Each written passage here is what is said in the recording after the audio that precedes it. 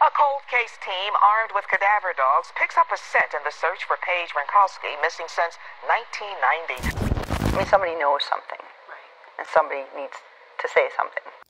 Paige Marie Renkoski was born on February 2nd, 1960, to Carl and Ardis Renkoski. Paige was the second of 4 daughters and spent her early childhood in Hanslet, Michigan. When Paige was in middle school, the family moved to Okemos, the very place she vanished 32 years ago. Her mother described her as the family clown, as she was always able to make people laugh. As a teen, she participated in modeling, but understood that what she really wanted to do was work with children. She earned an associate's degree in early childhood education and worked as a substitute teacher at the Educational Child Care Center in Lansing. In the year of 1988, Paige met a man by the name of Steve and knew instantly that he was the man she would spend the rest of her life with. The two got engaged in early 1990, and Paige moved in with her soon-to-be husband around the same time. The couple decided to have their wedding in November of that same year. On May 24, 1990, the Thursday before Memorial Day weekend, Paige had dropped her mother off at the Detroit Metropolitan Airport. She left her mother at the airport around 11:30 a.m. and made a stop to visit a friend in Canton, Michigan.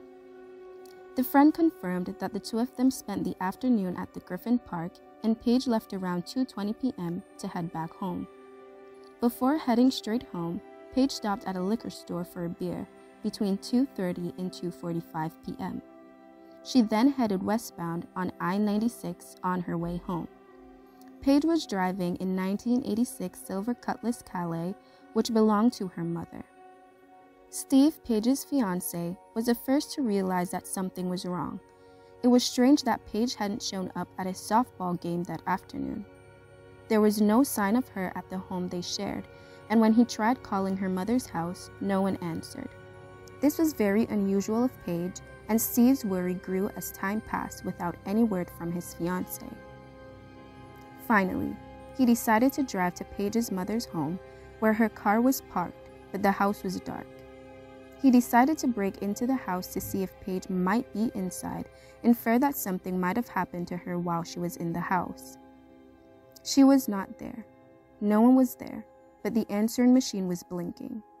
The message was from the Livingston County Sheriff's Department. At about 6 p.m. near Fowlerville Exit 129, police found the Cutlass with its lights on, the keys in the ignition, and the car running. The driver's side door was closed, but unlocked, while the passenger's door was closed and locked. Paige's purse and shoes were in the car. Assuming the car had been abandoned, they had it towed to the Sheriff's Department property yard and were calling to let Ardis, Paige's mother, know that it was there for her to pick up. The car was discovered by a man driving down I-96 who saw the car pulled over on the shoulder around 3:30 p.m. He didn't think anything of it until he drove through the area again at 8 p.m. and saw that the car hadn't moved. Concerned, he decided to call police to let them know about the seemingly abandoned vehicle. Hearing this, Steve realized that Paige had driven her mother's car to the airport. He was certain that his fiancée would never willingly abandon the car. He made a phone call to Ardis to tell her what was going on and reported Paige missing immediately after. Paige's mother immediately returned to Okemos, determined to find Paige. Once Paige was reported missing, investigators realized that the car was a potential crime scene and went to the property yard to secure the car. Detectives assumed that something or someone made Paige pull over onto the side of the road.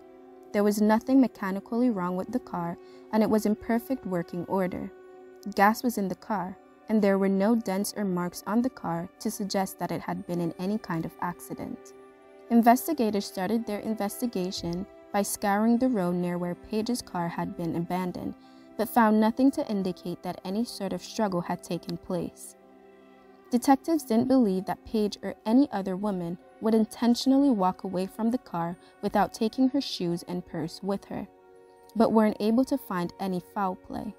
It was as if Paige had simply fallen into a black hole and disappeared without a trace. Ardis, her mother, was determined to find her daughter alive, and her home was turned into a makeshift command center for the search of Paige. Thousands of missing flyers were printed and distributed throughout the area. The family knew that traffic on I-96 had been heavy that Thursday due to the upcoming holiday weekend, and made several public appeals for drivers who might have seen something, and urging them to contact police with any information. Almost a dozen people called police, reporting that they had seen Paige standing near her car on I-96 around 3:15 p.m. that Thursday. They also reported that a dark red or maroon minivan was pulled in behind Paige, and she was talking to a black male, 20 to 30 years of age, who appeared to be the driver of the van. The man was described as well-groomed, of medium build, and about 6 feet tall. Some of the witnesses believed that there had been a second male inside the van, but weren't able to give further description of the second male. None of the witnesses saw any kind of struggle between Paige and this man, or saw her getting into the van. During the course of the investigation, even more reports came in from motorists who believed that they had seen Paige that day. One person claimed that they had seen Paige speeding down I-96 while another car appeared to be following her, while another claimed he saw her on the side of the road talking to a man who was leading her by her elbow towards his vehicle. Another person believed he saw Paige throwing her arms up in the air while talking to a man, who then put his hand on her shoulder. None of these reports could be confirmed. Paige's disappearance left Steve restless, so instead of staying at home, waiting for Paige to be found, him and several of his friends spent hours parked along the side of I-96, writing down the license plate of every dark red or maroon minivan that drove past them. They gave their findings to detectives, who followed up on each van, but weren't able to connect any of them to Paige's disappearance. The Tuesday following Paige's disappearance, 9 teams of tracking dogs combed through a 500-acre area surrounding the spot where her car had been found, while a police helicopter scanned the area from above. Nothing came of the search. This news took a toll on Paige's family and friends. Her father, Carl, suffered a seizure and had to be hospitalized, while another close friend fainted. Dozens of people who didn't know the family would call in at Artis's home to volunteer to help distribute posters, and by the end of the week, Paige's face could be seen throughout Michigan, Ohio, Indiana, and Minnesota. The family announced that they were offering a $6,000 reward for information leading to the safe return of Paige, and tips came flooding in. A total of 12 different agencies, including the FBI, were involved in the investigation. During the first week, they followed up on more than 300 potential leads. Still, with all this action, nothing led to Paige.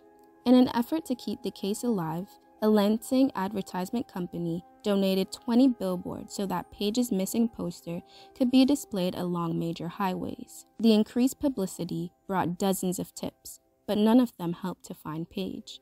After a year of Paige's disappearance, her family held a news conference to remind the public that they were still looking for the missing woman. Over the past 12 months, a 20-person task force had followed up on more than 700 leads, but had been unable to make any progress in determining what had happened to Paige.